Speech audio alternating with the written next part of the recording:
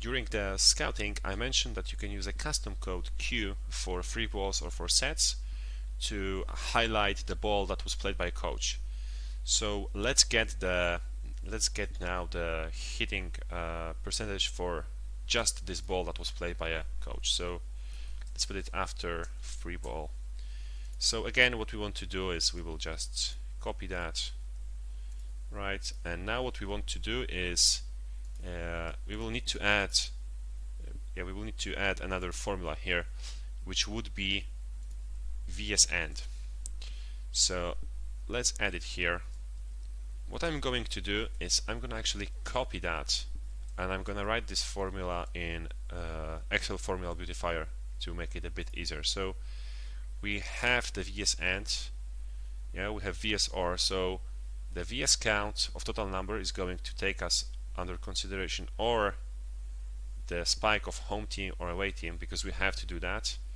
And now we have to understand where to put the next code. So this would be here before the last bracket. So let's put a comma here, and now we want to put that the free ball that in a custom code had a Q is going to be one play before. So how to select the custom code Q? So you do that by using double comma. So if you use first comma, the first comma is going to move you to the extended code. So extended code for spiking would be H for hard spike, T for tip, and numbers from 0 to 4 to specify the number of blockers. For reception, the extended code would be R for right side pass, W for short pass. These are the extended codes that you can use in VolleyStation. And if you use second comma, you are moving to the custom code.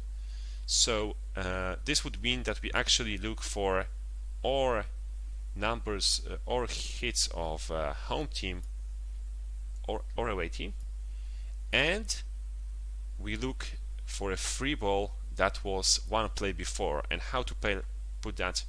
You use a semicolon to put filters, and we will use P-1. So play -1 is this free ball. And this is how we need to put that. Obviously, we had to take a look that we are missing one bracket here, so we just add it. We copy that, and let's paste it into our cell, and we have a number of 2, which is good because we can always check that, go back to the scout, and we can see that we have 2 free balls that are with Q, so there should be 2 spikes after that. And now let's put the kill percentage and efficiency, so I will just copy that. So now again, what you want to do is you want to change VS count for VS pair, and you want to add kill symbols here after A.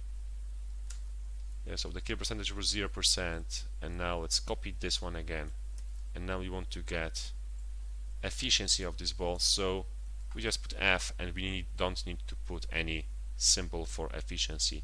So efficiency is -50%, and it sounds right because one of our spikes got blocked and the other one was not finished. So that's it. Again, what you can do is you copy and paste to get the numbers of these players as well.